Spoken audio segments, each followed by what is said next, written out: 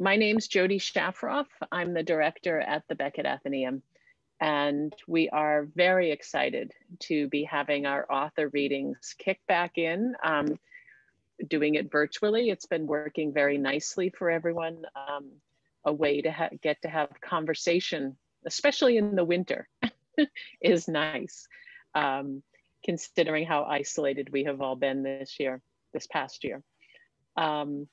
We have a lot of programming we're working on for 2021, everything from the monthly author reading to this coming Tuesday. We had a community conversation on equity and diversity that we are co-sponsoring with the Central Berkshire Regional School District.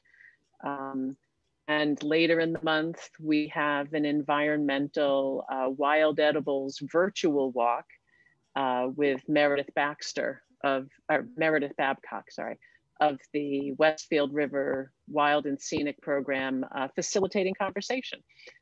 So keep an eye on our website, on Facebook, our newsletters, all of that. And we will be sending out more information as we get more programming. If you have other ideas that you would like us to consider for programming, shoot us an email. You can put it in the chat right here during our conversation today. You can go to becketathenaeum.org/events. Ellen has put that in the chat window so you can see the links to everything. If you run into trouble with your audio or anything like that, you can chat, you can pull up a chat window and let us know if there's any issue with that. Here comes someone else. All of our programming, we are very lucky to have several foundations who give us grant money each year so that we never have to charge for our programming, or very, very rarely. Occasionally there's very expensive programming we might have to, but not normally. And the largest contributor to the programming is the Berkshire Takana Community Foundation, specifically the Central Berkshire Fund of that.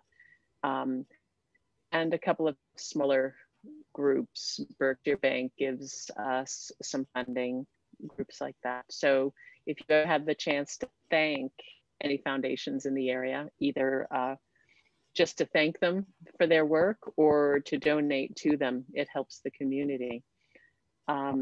In the meantime, if you know of other authors who might want to do any of the upcoming author readings, send me info on this chat or in the email. Advise them to contact us. That's basically how Rich and I got talking last month.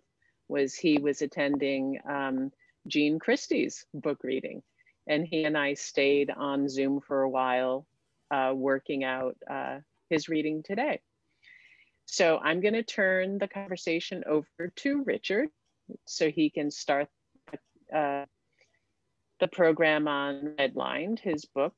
And then Richard, if you'll let me know when you're ready for me to turn on the audio reading, I'll do so. Okay? Well, that's fine. Okay. Well, it's good to see a nice group of folks here. From my former home in the Berkshires. I lived in Lenox in Pittsfield for 34 years, but recently relocated to Charlottesville, Virginia. Truth is, I've been trying to escape New England winters since the day after I was born, but it took 68 years to accomplish it. Okay, the book is called Redlined, a novel of Boston. And it is a semi-autobiographical novel. In the 1970s, I worked for Saul Alinsky, in a manner of speaking. I was a lead organizer, and I ran projects in Providence, Rhode Island, Boston, Massachusetts, and New Bedford, Massachusetts over a period of about 8 years. One of the things I was involved in was the organizing of a community group in the Jamaica Plains section of Boston. I arrived there in 1974, and what I saw was a typical declining neighborhood. City services were truncated, schools were a problem, juvenile delinquency, car thefts, building abandonment, arson, and I discovered very quickly redlining. So what I did is I built a number of block clubs in the more or less traditional Linsky manner, where you go block to block and you find the issues on each of them and organize the people around whatever issues they define, whatever issues they see that can be won. And then you go after whoever it is who can make the change that needs to be made, whether it be city officials, slumlords, or whoever. So redlining is probably the single most important cause of neighborhood decline, particularly urban neighborhood decline. Once the decision is made to draw a red line around a specific area, that neighborhood is essentially doomed. 95% of all houses are financed subject to a mortgage. So if you can't get a mortgage, then your house is essentially worthless, or worth whatever somebody will pay you in cash. That sets the stage for moving into the blockbusters and the speculators. And it takes probably a single generation to take a reasonably vibrant neighborhood and turn it into a slum. So I began, and we organized a group around this issue, and we were successful. And the book, I like to say half of the book is true, and the other half could have been true. But the half that's true does tell the story of how the neighborhood group was organized and eventually went citywide, and how we were successful in stopping the redlining. If you visit the community of Jamaica Plain today, you'll see a diverse and vibrant community, and you probably won't be able to afford to buy a house there. But 40 years ago, I was offered one for free. People had moved out of the neighborhood or were moving. They couldn't sell the house and said, "Richard, we've been keeping this house up for 20 years. Would you like to have it?" Well, I declined that very foolishly, because that house is worth about $750,000 today. But okay. So we have, back when the book was coming out, we did an audio version, and I hired a fellow by the name of Bobby Gagliini. Bobby's from Medford, Massachusetts, which gives him sort of a Boston accent. He's a young guy. He's a professional voice actor, and he did the audible version of the book. Now, he reads a hell of a lot better than I do. So we decided to try out a reading from Bobby rather than from me. I also have later on, if the Q&A leads in that direction, I have a shorter segment that I can read myself. But if everybody is ready, we'll commence with the reading, which is of chapter 1 of the book, which is called The Vigil. Chapter 1, The Vigil. February 25th, 1974. Born in the northern Arctic, the icy winds swept due south past a freighter steaming east out of Argentian, Newfoundland. Veered west, curled around the rock-bound Maine coast, hummed a tune through the rigging of the Boston lightship, crossed Boston Harbor, swept up the corridor between Columbus Ave and the Jamaica Way, ruffled the steel-gray surface of Jamaica Pond, funneled through the narrow canyon of double-deckers packed along Jamaica Plains Green Street, then cut like a sharpened blade through a down jacket and several layers of wool, and sent a shiver tap dancing up the spine of the young neighborhood organizer who stood lonely vigil on a cold winter's night. It was midnight, and Sandy Morgan was still alive. She rocked up onto her toes, then stamped her feet. The night was black and as bitter as the dregs at the bottom of her cardboard coffee cup. The young woman gazed up at the stars shining like icy pinpricks in a cold black shroud. She crumpled the cup in her hand and started to toss it in the trash-strewn alleyway, then hesitated. No, mustn't let her, she whispered to herself, grinned and stuffed the crushed cardboard cup deep into the side pocket in her down parka. Very sexy, Sandy. You look like a corn dog wrapped in a blue bun. That was her roommate Sarah's verdict the day she wore the new parka back to the dorm. Didn't Ally McGraw wear something like this in Love Story? Sandy asked, twisting side to side, admiring her new purchase in the full-length mirror. Sarah was an Ivy League wannabe, and Ally McGraw was Sarah's role model.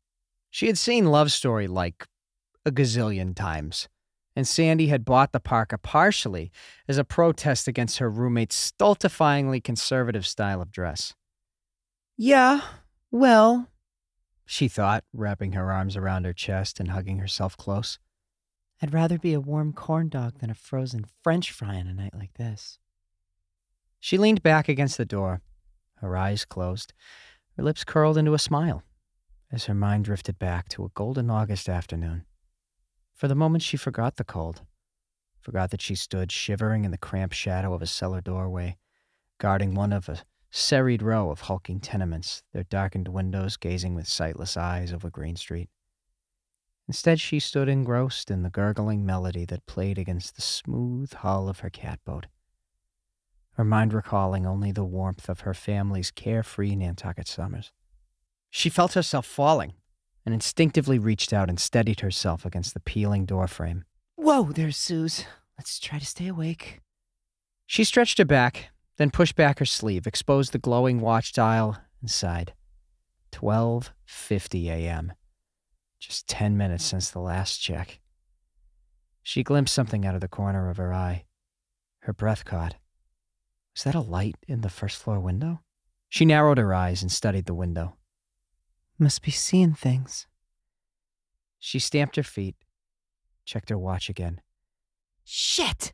She had been standing in the doorway now for an hour and a half. Easy, Sandy girl, she admonished herself. Don't go getting all squirrely on me. Sandy had stopped by the old stone church that served as the project's office just after 10 p.m. to pick up a file. Her meeting with a couple of block club leaders had run late. The ladies had won a commitment from the city to have a neighborhood fire trap boarded up in record time, and the buzz of power was as heady as it was unfamiliar to a pair of working-class Boston Irish housewives. She and her boss, Jedediah Flint, had discussed the surveillance and the wisdom of her getting an early start. Does this guy ever sleep? Or take nourishment? She wondered. Flint sat alone in the project's office, lounging in his swivel chair, feet up on the desk, with the phone cradled in the crook of his hunched left shoulder. A white porcelain coffee mug stood by his right hand. The office was an open-plan cube farm. Movable dividers separated it into a crossword puzzle of workstations, one for each of the staff organizers. The 8-foot fluorescent tubes mounted in the ceiling lit up the interior like a fish market. Flint nodded in recognition, spat a few quick words into the black mouthpiece, dropped it into its cradle, and swung his feet onto the floor. You're up late, he said. Yeah, the block club victory meeting just ended, she said. Flint looked up and rubbed his chin. How'd it go? He asked.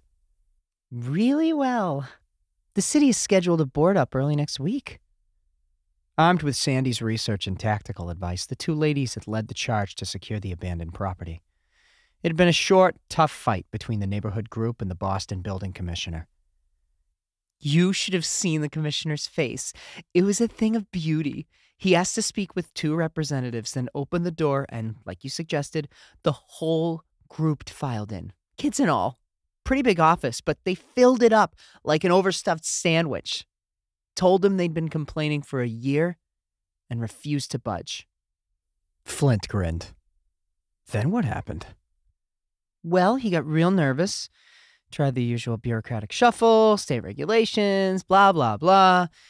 He's running around trying to keep the kids from snatching up the little ornaments he had all over his desk. So, after a year of BS over that fire trap, the people weren't buying it. The man was really shocked when Molly corrected him and quoted the relevant passage of the state sanitary code from memory. They left with a date. Keep your adversary off balance. Congratulations. How's the leadership feeling? Oh, the ladies? They're on a power high. There's a group of neighborhood kids want the city to build a street hockey rink, and the block club is already making plans to help them get it. Sandy stood with her feet apart and her hands on her hips and looked down at Flint. You think anybody's going to try to torch that building before midnight, boss? She asked. He shrugged. Hard to say. Supposed to be a cold snap all this week? She said. He shrugged. Yeah, it'll be cold. Your call, he said. Yeah, right, she said. She saw right through the feigned indifference. He was being cute, manipulating her, and she resented it. But then, what did she expect? Keeping the place from being burned down before the city had a chance to board it up was her problem, and she knew that she had to deal with it. She was scared of being out there late at night, but wasn't ready to admit it to herself, and she was never going to admit it to him. She and Flint had an odd sort of relationship. He's definitely a sexist, she decided, though at one point she had fantasized about a night in bed with him. What makes you so sure, Jedediah? About the burning, I mean. His dark eyes rounded briefly at her use of his full first name. He had a lopsided smile that played off against the sharp angles of his face. He usually called his employees by their last names, and most just called him Jed. He raised his elbows and stretched his long, rangy body. Come on, Morgan. You've done the math. Except those properly boarded up, every vacant building within 2 or 3 blocks of the corridor has been torched. The question is, who is doing it and why? The one your club has scheduled for a board-up fits the pattern, and if memory serves, you were the first one to notice that pattern. Sandy shrugged her long, heavy bag onto an unoccupied desk and slumped down into the chair. Yeah, even a couple bordering the corridor that were well-boarded were torched. But is there really a pattern? Me and my big mouth, huh? She said. Too many games of Monopoly when I was a kid, I guess. Flint smiled at her. Yeah, well, nobody else noticed. Shows you've been paying attention. Her eyes looked boldly back at him. The color was arresting, disconcerting. China blue, one of the other young organizers had called them. Really? That sounds almost like a compliment, boss. Flint smiled. Well, don't let it go to your head, Morgan. There are a lot of homeless types looking for a place to crash. They break in, make fires to keep warm, piss all over the floor, strip out the copper to buy booze or drugs. The fire just gets away from them. Like you said in the staff meeting, lately it's been happening too damn quick and nobody even bothers with the copper. Any word from the district fire chief's office? So far I can't get anyone from the district to return my calls, he said with a thin smile. Better make up a Freedom of Information Act request. Get one of your leaders to sign it. They know they have to respond to that. Talk to one of the flak catchers over at Little City Hall. She claims all the fires are thoroughly investigated, Mr. Flint. He raised his hands and dropped them in a gesture of helplessness. She made a face. Guess I better write a letter. So what's the point? Insurance? Doesn't seem to be a reason. Fire insurance? On Green Street? Good luck getting any insurance company to write a new policy in your neighborhood or anywhere else in Central JP. The whole area is redlined. Redlined? You've mentioned that before, but I really can't say that I understand it all that well. Flint hesitated and gazed at her for a moment to make sure that she wasn't pulling his chain. Sandy, he knew, typically came on like she knew it all, even when she didn't. It's complicated. The Northwest Community Organization in Chicago was the first people's organization to get a handle on it. Got an organizer from NPA. That's National People's Action. Fellow by the name of Trapp, coming in to run a staff training session.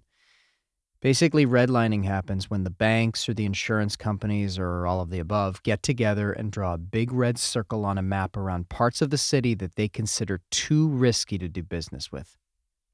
So they write off the whole neighborhood? You got it. And once that happens, kiss the central neighborhood goodbye. 95% of all residential housing sales are sold subject to a mortgage, and to get a mortgage, you must have insurance. So, catch-22. You can't get one, you don't get the other. If mortgage or the other insurance money is choked off, the housing market collapses, which sets the stage for slumlords buying cheap for cash, racial steering, and housing abandonment. Redlining is the underlying economic cause of most of the shit we've been organizing around. So basically, all the properties in Central JP are worthless? Yeah, well, there it is, he said, rocking back in his chair. She noted the stubble on his cheeks and the dark smudges under his smoke-gray eyes. You ever read the novel Gone with the Wind? He asked. Yeah, when I was like about 12. Why? Well, there's a scene where Melanie is questioning Rhett Butler about how he made all his money. You recall he was a smuggler dodging the Yankee blockade to bring supplies into southern ports during the Civil War? Uh-huh. Okay, so Melanie finally overcomes her proper southern manners and asks the question. And he says, "There is more money to be made out of the wreckage of a civilization than from the building of one." Sandy rolled her eyes. Yeah, right. Okay, I get it. Exactly. Okay, but what's with the corridor anyhow? I mean, whose bright idea was that? Happened before my time. Bunch of community groups got together to stop I-95 running right through the middle of the neighborhood. Finally got the governor to stop it, but not until the whole thing was demoed in from Route 128 to Roxbury. What you see is what's left. A partially demolished, 6-lane cancer eating out the guts of the neighborhood, Flint said. She stood up. Yeah, looks like Berlin after the Blitz, and only a couple blocks down from my abandoned house. Okay, I'll get set up as soon as I leave here. But what do I do if I see anybody? Stay out of sight. Hide in an alley between the buildings or just stay in the shadows. If you see anyone or anything suspicious, try for a description or a license plate. Then get the fuck out of there. Call the cops, the fire department, and then call me. And if it's late and you're home asleep? I'm serious, Morgan. Don't take any chances. People who torch houses are not the kind of fuckers you want to screw around with. Call me if you see anything suspicious. No matter what time, day or night, you just call me, okay? Aye, aye, sir, she said, and tossed off a mock salute. Sandy! Okay, I get it. I'll call. He had just used her first name, and she felt absurdly pleased. He picked up his cup and cradled it between his hands. Chances are these guys are professionals. They're going to show up in some kind of vehicle and be in and out quick. Try for a description of the car, and above all, a license plate. Look, can't you get any help? What about your leadership? The whole neighborhood is watching the house, but Kathy and Mrs. Sheehan both work third shift. People have to sleep. Nobody else? Molly Regan. She lives just up the street. She loves this kind of shit. Keeps a lookout on the street all day long, writes down the license numbers of the cars that stop. But she's an old lady and she turns in early. Looks like it's down to me. I can hang out in the cellar doorway along the side of her house, though. It's almost right across the street. Right. Okay, good. You need some help? I can assign one of the guys to spell you. Not one of those assholes, she thought. She liked her 3 male colleagues well enough, but like most guys, they were a bunch of chauvinists. She'd be damned if she showed anything that could be interpreted as female weakness. She'd never live it down. She propped her hands on her hips. It's only a few days. You think I can't handle it? You say one thing to any of those guys, and I walk right now. Flint stood up and held both hands palms forward. I never said you couldn't handle it, but it's spooky late at night. If there are guys out there systematically torching houses, it could get seriously dangerous if they catch on to you. I'm a grown woman, and I can handle anything any of the guys can. So Green Street is my territory, and that makes it my problem, right? Right. Okay, that means I'll deal with it. Yes, ma'am. Okay. Let me just find that section and I'll start where the audio left off.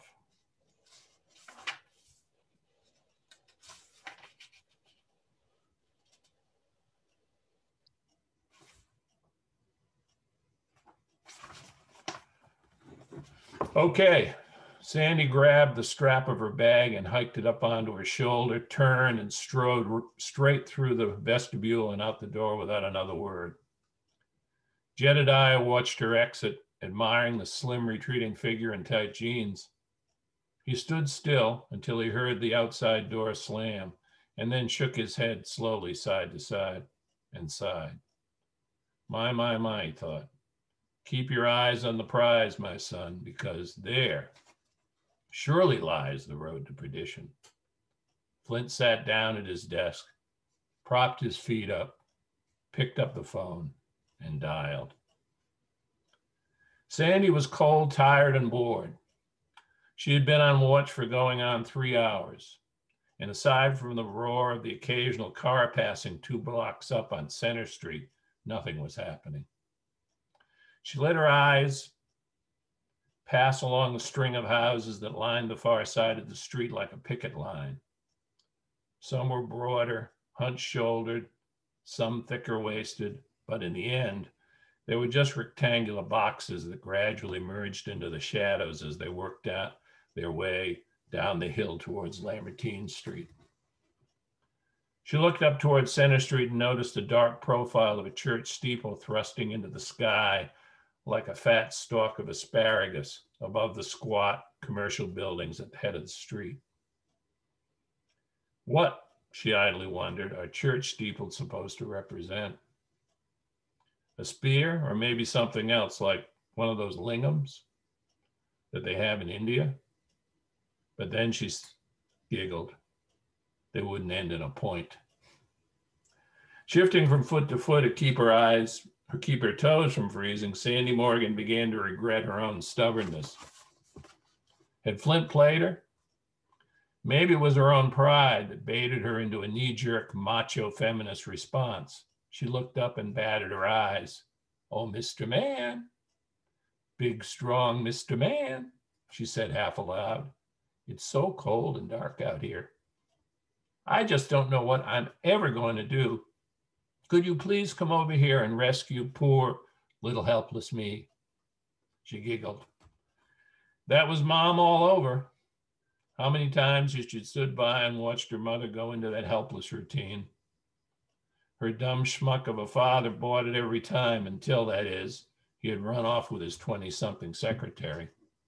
She was the helpless type too. But with big blue eyes and even bigger tits, Sandy winced. The breakup had really hurt. She'd been Daddy's little girl. The sound of a car engine broke into her reverie.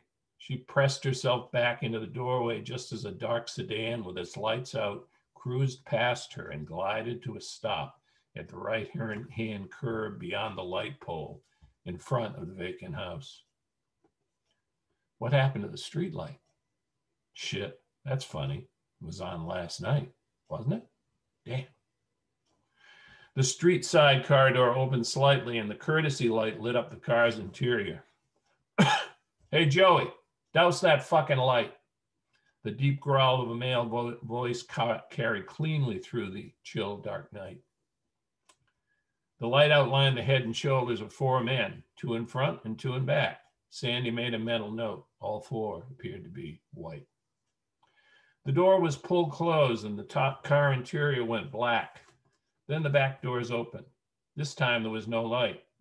2 men, dark shadows, emerged from either side of the vehicle and quietly pressed the doors shut.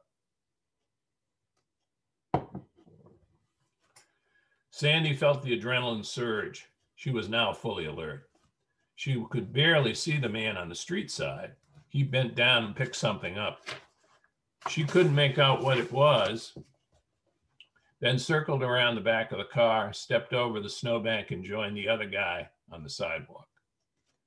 The car eased away from the curb and dropped down the hill towards Lamartine. The 2 men merged into the spidery shadows cast by the tall, bare-limbed tree on the opposite side of the street. She squinted, but the men had been swallowed up by the night. She waited a few minutes. All seemed quiet. Then out of the corner of her eye, she caught a glint of light off metal, and a car, had to be the same car, emerged like a black beetle out of the gloom. It rolled to a stop beneath the tree less than 30 feet from where Sandy stood hugging herself in the darkness.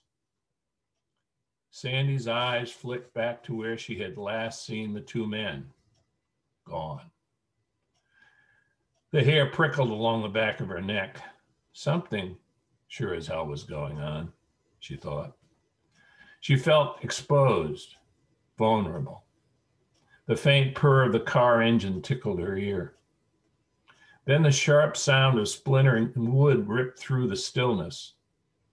The back door. Has to be, she thought. Despite the hiking boots and the double ski socks, her feet were going numb. Maybe it was the excitement. She flexed her toes and rubbed her gloved hands together. Was that a light in the front window? She whispered out loud. She checked her watch. The dial glowed. 1:30 a.m. and Sandy Morgan was still alive. So that's I hope I did a better job. Bobby certainly did a better job in the Audible book. I don't know what happened with the audio here. Yeah, sorry about that. It sounded loud and clear and crystal on my end, but clearly there were some issues. So Richard, are you ready for Q&A for everyone to unmute, take turns asking questions?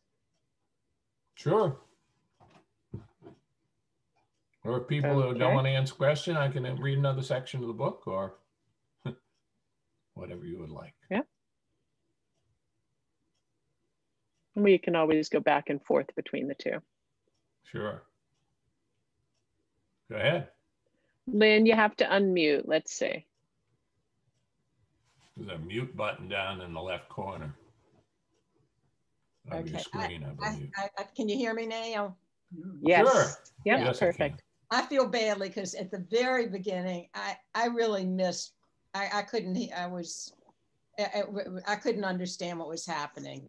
But is what this is about is the redlining. These are neighborhoods that were going to just fall into nowhere, that you blocked off areas. This is what your book is about. And this particular section in chapter 1 is the woman in the car to be watching to see if somebody's going to hurt this house. I've kind of missed what's happening. It sounds like it's going to be a very good book and very interesting, but I need you to explain a little more to me. Maybe I should read the section that nobody could hear. Yeah, that might. Maybe other people could understand it. Am I the only one that didn't quite understand? Yeah. No, I don't think so. We would miss some words and parts. It was hard to get the overview earlier. Okay.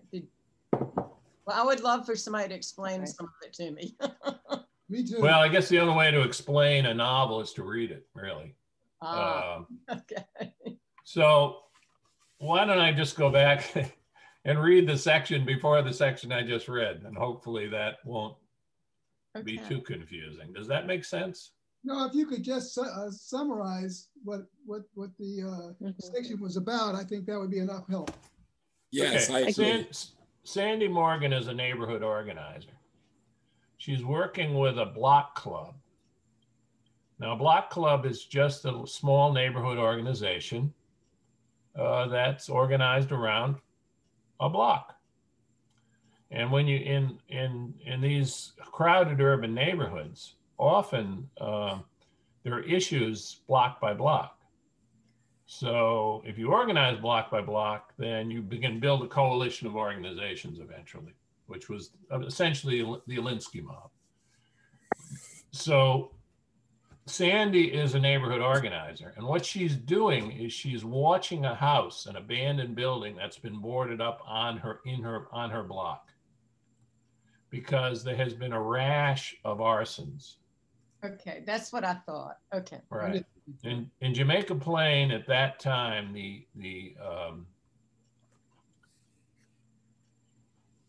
an abandoned house had about a week to 10 days before it was broken into, torched, and trashed.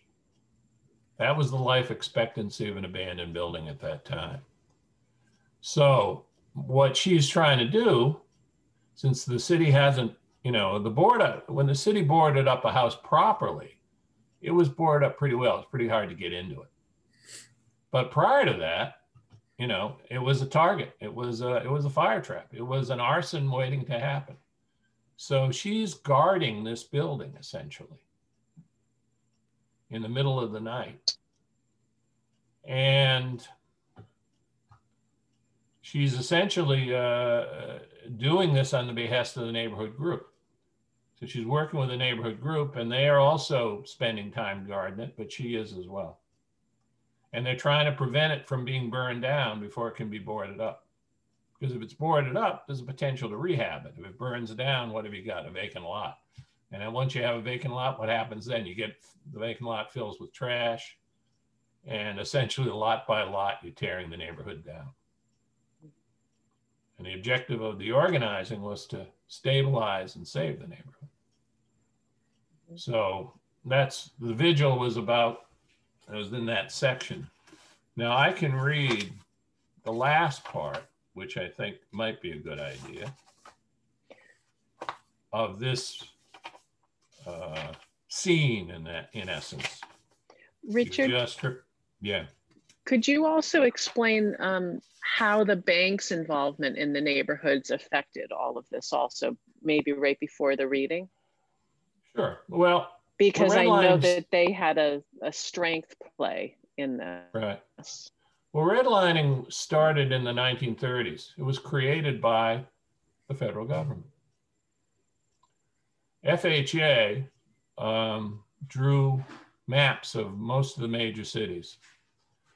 Prior to the 1930s, home ownership was a very difficult thing. Mortgages, private mortgages, typically were 5 to 7 years in length, and you built no equity. Essentially, you paid off the interest on the loan, and at the end of the loan, at the termination of the loan, you had no equity in the house. So you had a problem. FHA created the 20-year mortgage, which was a very good thing because it essentially stimulated what we today know as home ownership.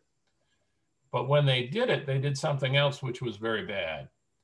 They drew red lines around urban neighborhoods, which they decided were not good bets for an insured FHA mortgage. And what made those neighborhoods not a good bet? Black people. Even a sprinkling of Black people in a given neighborhood, even if that neighborhood was perfectly viable, meant that it was not eligible for an FHA loan. Also, Black people themselves were excluded from FHA loans and were excluded from the Veterans Administration loans after World War II. Right. So essentially the government created the urban ghettos that we see today because essentially it was all about mortgaging, right? If you couldn't get a mortgage, you couldn't buy a house. If you couldn't get a mortgage, you couldn't sell a house. So this whole question of wealth, you know, in the city of Boston, the median white families, I believe net worth is $220. The median wealth of a Black person is $8. Why? Because we know the foundation of middle-class wealth is equity in homes. And Black and other minorities were simply denied the right, regardless of their credit worthiness, regardless of how good the neighborhood might in fact be, essentially denied access to those credit markets. Now in Boston, Jamaica Plain, or the central neighborhood of Jamaica Plain between Center and Washington Street, was redlined. So people who were there, often the sons and daughters, sometimes the grandchildren of the original Irish folks who had built the 2- and 3-deckers, brought their relatives over from the old country, and essentially, you know, were part of the building of what we know as modern America. They were in these neighborhoods, and a lot of them were trying to go to the suburbs, but they couldn't go because they couldn't sell their home. And the people who wanted to come in, the urban pioneers and other people who saw an opportunity to buy a house at a reasonable price, and there was some great housing stock in Jamaica Plain, still is. The market was not there. So I could go in there with $30,000 maybe and buy myself 2 or 3 properties, maybe 3-deckers, convert those 3-deckers to rental units. Then I could go to the welfare department, sign up for Section 8, bring in welfare families, get direct payments from the welfare department, do nothing. And in some cases, in one case that we found, not even pay the taxes because it took 5 years for the city to foreclose. And, you know, there was one building down the street from my office where the fellow who owned it, he had a 24-unit apartment building, he had made $250,000 out of a $5,000 investment. And guess what? He was a housing inspector of the city of Boston. He bought the property. He moved in the tenants. He got the direct payments, so he didn't have to worry about the tenants because the welfare department was paying him. He did no maintenance. He didn't pay his taxes. 5 years later, the city foreclosed, and another guy bought it. Oddly enough, the guy who bought it had the same address as the guy who was foreclosed on. So that's, you know, multiply that through a neighborhood with, say, 5,000 housing units over a period of 20 years, and what do you think is going to happen? You're going to end up with an urban slum. You're going to take a perfectly good neighborhood and turn it into an urban slum. And the Boston banks had done that, and we were able to figure it out. We figured it out. I had a woman who researched it. She went back to, was a weekly publication called The Banker and Tradesman. I don't know if it's still around. And she went back through 5 years of weekly Banker and Tradesman and made graphs of all the mortgages that had been granted in Jamaica Plain over that 5 years, and showed a graph that was declining. The banks said, oh no, we're not redlining. The commissioner of banks said, we don't care what they do. They have a fiduciary responsibility to their stockholders. They have absolutely no duty to protect their mortgagees even. And that was the situation when we began. Because the first meeting we had was with the Boston Banking Commissioner.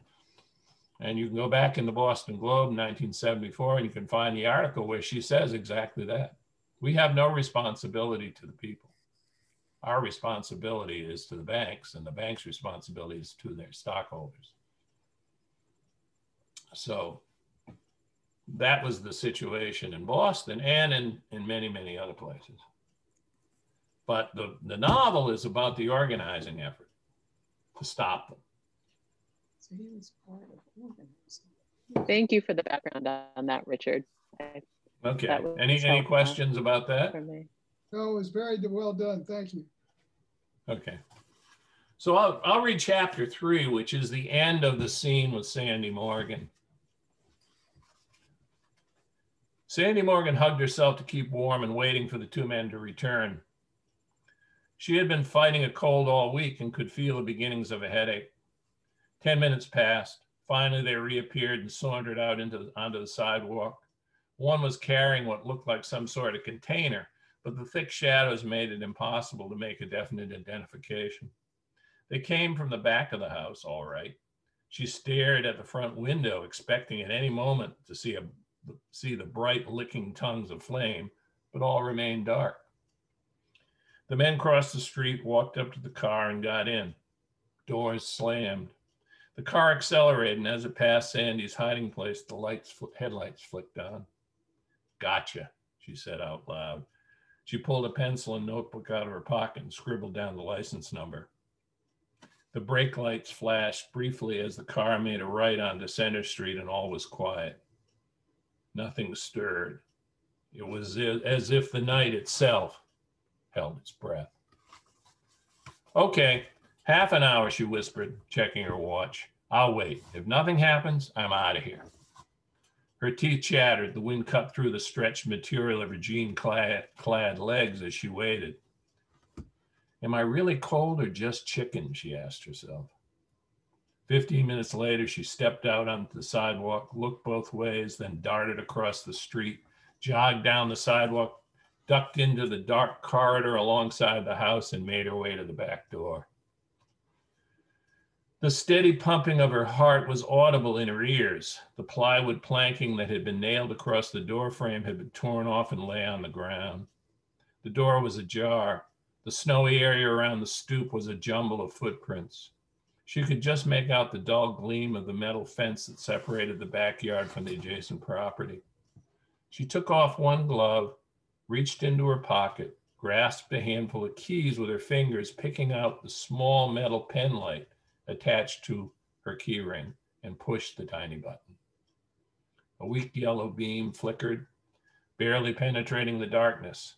Oh shit, not now, she swore. She shook the pen light and the beam brightened. Yes, God, she said, and solemnly promising herself to replace the batteries first thing, pushed open the door and stepped into the narrow entryway. It was damp, dark, and smelled of mold. She swung the beam. To her left, she could see the door to the first floor apartment.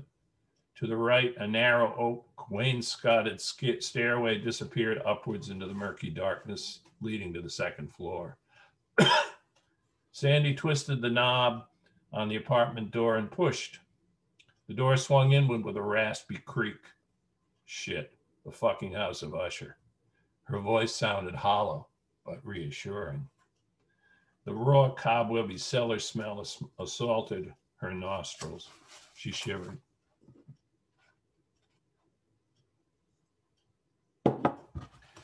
She was out of the wind, but the dark air cut through her jeans and she could feel it penetrate down to the bone. The room she had entered was obviously the kitchen. She caught a glimpse of a patterned linoleum floor. She played the feeble beam of her penlight over the wall. The original wood grain wainscoting had been painted over. Battered metal cabinets were bolted to the wall. The cabinet doors gaped open like dark mouths. It looked as if someone had cleaned out the contents and left in a big hurry. Above the cabinets, she saw large scabs of peeling paint and spatters of what looked like mold. God, it's cold, she whispered. Technically, she thought, I'm trespassing. Technically, hell, what do I say if the cops show up? What do I tell them I'm doing here? She asked, but got no answer. She took a deep breath. Okay, one quick look-see and I'm gone. Placing one foot carefully in front of the other, she moved toward the half-open right-hand door. She felt something under her foot, but didn't look down. She thought she heard the crunch of breaking glass. She stepped over the threshold, played the thin beam of light over the walls. The room was small, rectangular, and empty. In the middle of the ceiling, a fly-specked light bulb dangled at the end of a frayed cord like the victim of a lynching. She shook her head as her light played over the garish pattern of large cabbage roses. Whoa! Somebody had seriously poor taste in a decorator. She stepped forward, and her foot squished down on something soft and yielding. Yuck! Sandy took a breath and directed her light downward. It was a white mound of gunk that crumbled under her foot. She played the light up at the ceiling. There was a large, ragged section of exposed lath. She heard a sharp cracking sound and froze in mid-stride. What the? Oh, shit. She stood perfectly still, strained her ears, and waited. Nothing. Probably just a rat. Sandy tiptoed to the end of the room, flattened her back against the wall next to the paired windows that overlooked the street, and held her breath and peered out. Empty. She exhaled gratefully, turned and tiptoed back the way she had come, turned right and pushed. It was one of those old-fashioned, solid swinging doors that was sometimes used in big houses to divide the dining room from the butler's pantry. It seemed odd to find one in this small apartment. Maybe the house had once been a single family, and this was the door between the kitchen and the dining room. Yes, that would explain it, she thought. The room was considerably larger, and it was not empty. A stack of geometric shapes that might have been furniture had been assembled in the center of the room and covered over with some kind of tarp. At the far end of the room, a bay of 3 tall windows, the shape of a half hexagon, jutted out over the street. She stepped gingerly, skirting the pile, her feet crunching broken glass, and made her way to the window and looked out. Silent as the grave, she whispered. Oh, shut up, Sandy. She sniffed the air. The same dank, wet, moldy newspaper smell, but different this time, overlaid with a sharper odor. She sniffed again.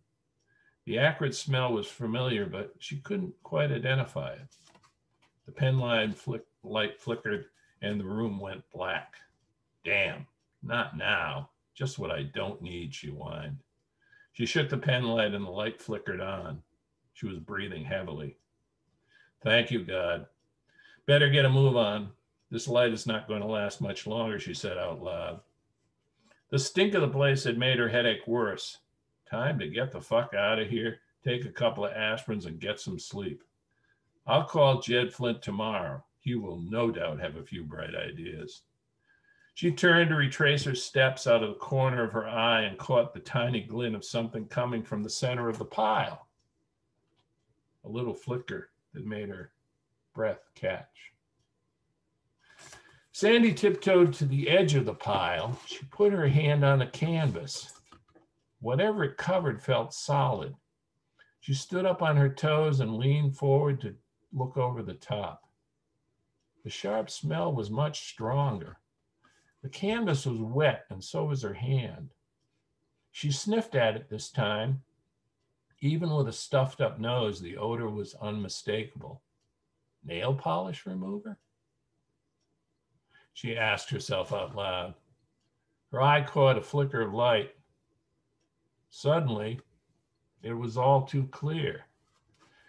She understood why men had come into this vacant building in the small hours of a cold winter night. Oh my Jesus God. The adrenaline rush hit her like a sledgehammer. She pushed herself upright, sidestepped around the pile, and launched herself towards the dark rectangle of the doorway.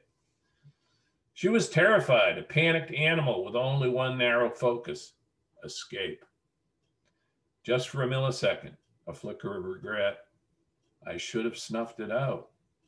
But for Sandy Morgan, the thought arrived just a bit too late. From behind her, a sound erupted like the wind rushing through the mouth of a narrow canyon. Sandy felt herself being lifted off her feet and propelled forward like an errant leaf in the wind.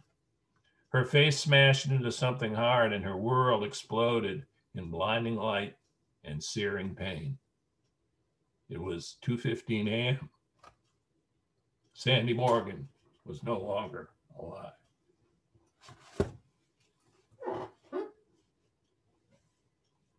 So, now you know the story. The beginning, anyway. That's the end of chapter 3. Yes, sir.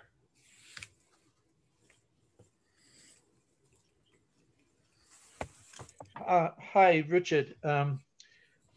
Having read your book, I know it to be a very entertaining combination of the social issues that you have discussed today, but there's also a kind of a potboiler element. So for those who are listening today, joining the group, who have not yet read the book, could you give us a hint or two about the rest of the book and how the Catholic Church hierarchy entered into your story and how the criminal gangs of Chinatown come into the picture? Well, let's see. That's a little hard to do without spoilers, but suffice it to say that the redlining is not the only thing that's going on in this neighborhood. There's a reason why all of these houses, these buildings are being burned, particularly buildings, as it said in the first part of the chapter, which you probably didn't hear because of the audio problem, that near the corridor, this 6-lane demolished corridor, which was meant to be Route I-95 going through the heart of Boston. You know, if you travel I-95 from Maine to Florida, it goes straight line, right? Except for one place, Boston. Because the people of Boston stopped it from going through the middle of the neighborhood. But by the time they had stopped it, the corridor had been demolished. So right in the center of Jamaica Plain, you had this demolished 6-8-lane no man's land. And the arsons were focused around this corridor. And all right, so what did you have? You had a cancer eating out the guts of the neighborhood as Flint describes it. You've got this no man's land, people going in and out of it. You know, there's all kinds of crazy stuff going on. And everybody sees it as this worthless hunk of land. But what it also is an 8-lane corridor from Route 128 into the heart of Boston. Right? A corridor from Route 128 into the heart of Boston. Pretty valuable piece of property if it were used properly, isn't it? And that's the second plot. The essence of the second plot is the Southwest Corridor and who's after it and why. Thank you. Thank you, Richard. Any other questions?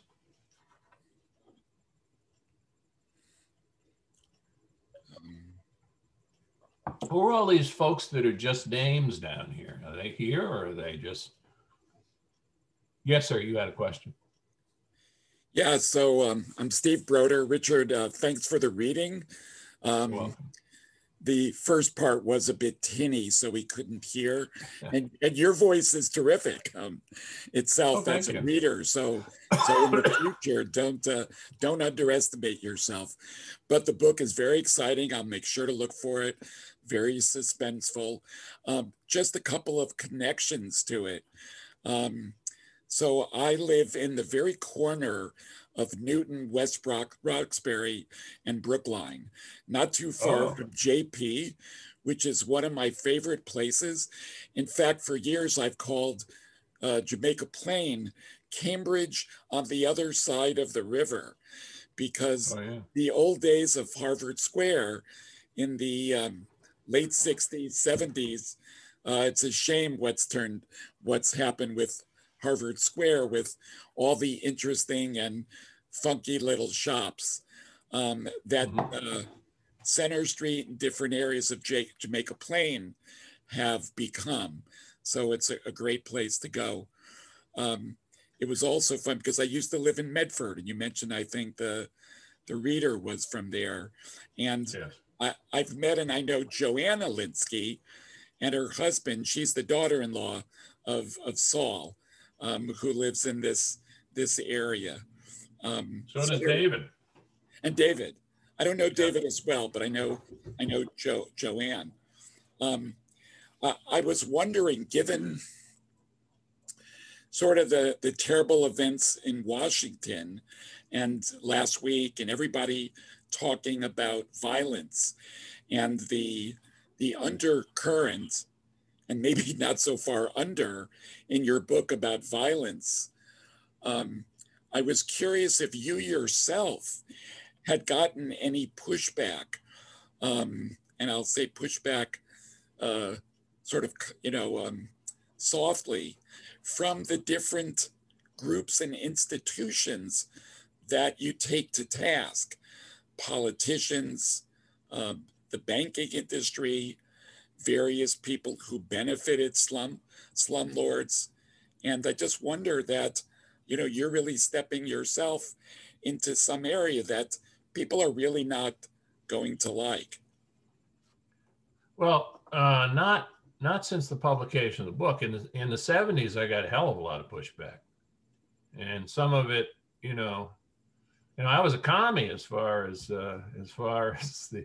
Oddly enough, a lot of the community organizing was funded by the Catholic Church, by the Campaign for Human Development, which was more or less the radical arm of Catholic Charities. But when you got into the neighborhoods and you're dealing with the local pastors, it was a whole different thing.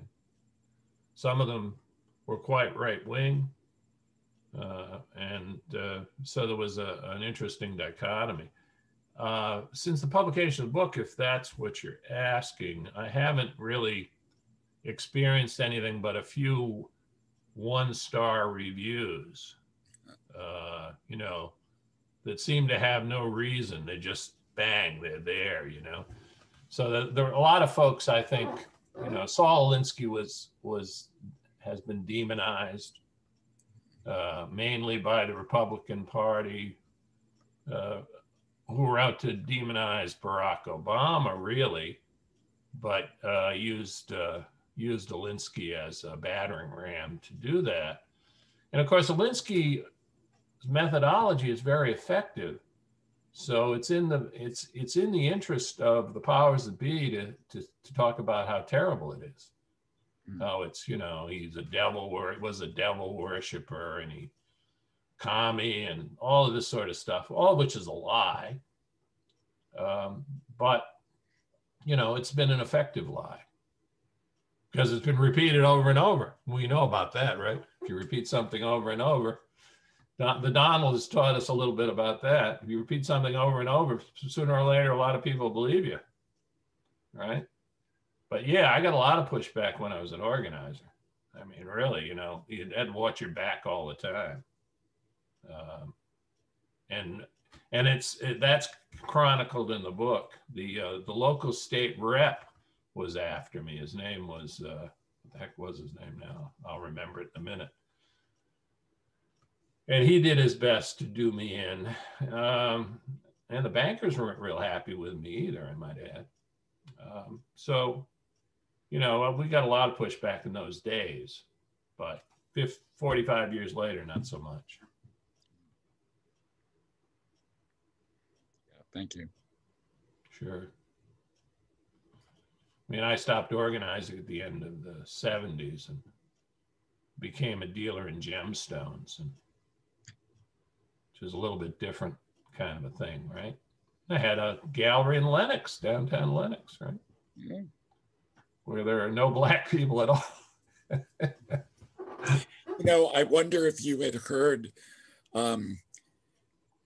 also in terms of redlining that the banks did around here was not just Black and brown people, but also in some of the neighborhoods around Jews. And when I came to Boston, that's true. I'm a psychologist. I came to train at Mass General in '79. I learned later from some people who had been around here earlier that there were code words. Like in Wellesley, the code word for Jews was Canadians. And people talked about not selling. I don't know if you ever heard this, was not selling to Canadians. And people would, and it was just among the various codes that people used to keep out different groups. Yeah, well, of course, that's, you know, we've experienced that in many neighborhoods. Some neighborhoods where if you know, in mostly WASP neighborhoods, if you're Jewish, you can't buy there. Some Jewish neighborhoods where if you're a Gentile, it's tough to buy there. I mean, that kind of discrimination goes on. Yeah. But redlining itself is much more comprehensive and much more dangerous and much more damaging because it was a federal program. I didn't know this, by the way. Yeah. I knew the proximate cause and what redlining did, but I didn't really know all of this history. There's a book out called The Color of Law by, I think his name is Richard Rothstein. If you want to understand it, he does a marvelous job and does a comprehensive analysis of it across the country and the impact that it's had. And it's astonishing. But if you think about it, you know, you go into we used to go into a neighborhood and we'd see all these problems. And we said, well, all right, well, you can board up the abandoned building. You can chase out the slumlord. You can make the city fix the street light or put in a working fire hydrant or approach the schools and what have you. But, you know, what started it? And the myth was, well, you know, there's a couple of welfare people who moved into the neighborhood, and there goes the neighborhood, right? Or there's a black family moved in next door. And as soon as that happens, because that myth was pervasive. And that's what blockbusting was all about. You know, they'd move a black person, some real estate guy'd move a black person in the neighborhood, then he'd go around the neighborhood shaking up all the white people and then offering to buy cheap for cash and turn the whole neighborhood over. So the awareness of redlining really started in Chicago among the Alinsky organizations like the OBA and Woodlawn began to realize that, you know, you're sticking your finger in the dike. And every time you do another hole. So when you're really shoveling shit against the tide by you know, taking an abandoned building and have it torn down and then having a lot, which then filled up with trash. And then the next abandoned building, then you got another. So essentially you were destroying the neighborhood piecemeal. And the underlying cause was economic, as it so often is. So I consider that Boston sojourn, that 2 years I spent, and of course you can see the result if you go to JP today, right? We did our book launch in Jamaica Plain. There's a little Italian restaurant, which unfortunately went out of business. We wanted to do it at Doyle's. Doyle's is in the book set in several chapters. Doyle's is the oldest, one of the oldest Irish pubs in Boston. I think it was 1870 or something. And we used to have a lot of our planning meetings there. We did a lot of planning. And we couldn't, so we had it at this little Italian restaurant. It was amazing. We had like 80 people showed up. Most of them had never heard of me because, you know, it's 45 years later.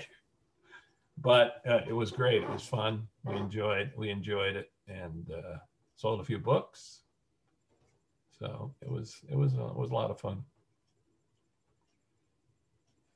Are you doing any more writing these days? Am I doing any more?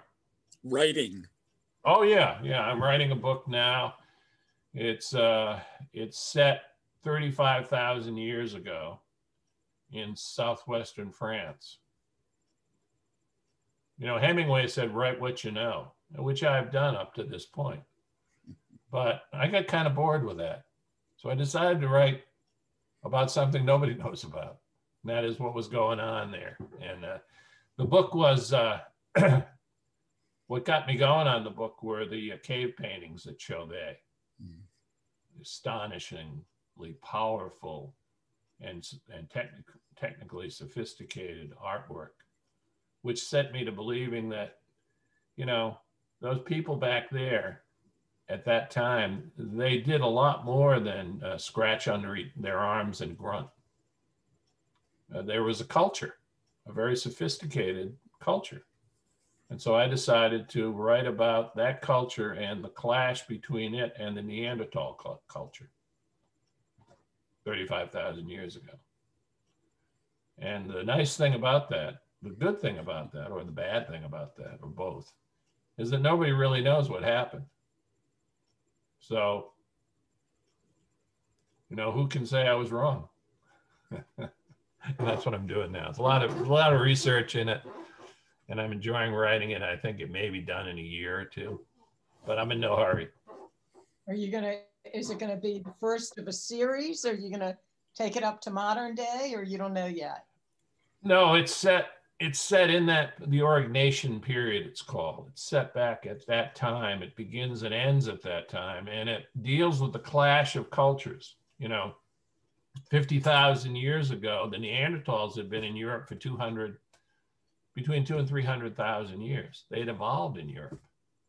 50,000 years ago, modern humans showed up. 5,000 years later, there were no more Neanderthals. What's up with that? And that's kind of the theme of the book, the story. Doesn't tell that whole story, but it intimates what happened. You are a very interesting person. Thank you. I agree. You're welcome. Very much. Read the book. Great book. I think so. Buy several copies. Give them to your friends. Give a couple copies to the Becket Athenaeum, you know. I don't know if they have some. About a dozen libraries has it now, which I'm very gratified by. Now, Miss Kelleher, White, and Manley, are they really here? I haven't heard a peep out of any of them.